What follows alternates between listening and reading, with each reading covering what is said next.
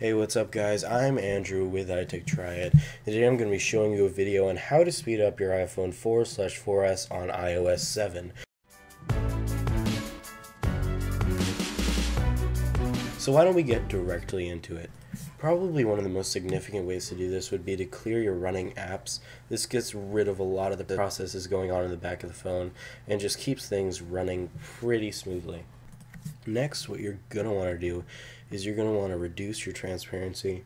You can do this by going into your settings, then general, and then accessibility.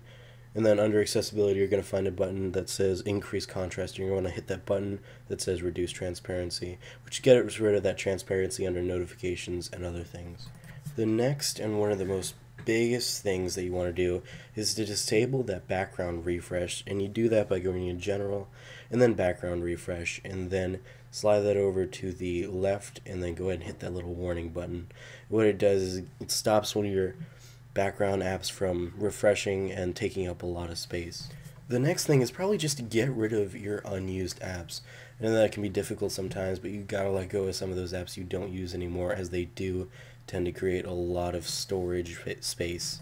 And the very last thing on this video is to reduce your motion. What you can do is go into your general, then accessibility, and then a button that says reduce motion, which you want to slide over to the right. What this does is gets rid of that parallax effect on your icons and your alerts, and just deletes most of those processes that it would normally take up. Well, I hope you guys enjoyed the video, just giving you a general idea how to speed back up your iPhone 4/4S. I use these tips for my daily driver, and I love it because it actually does work and it helps me out a lot.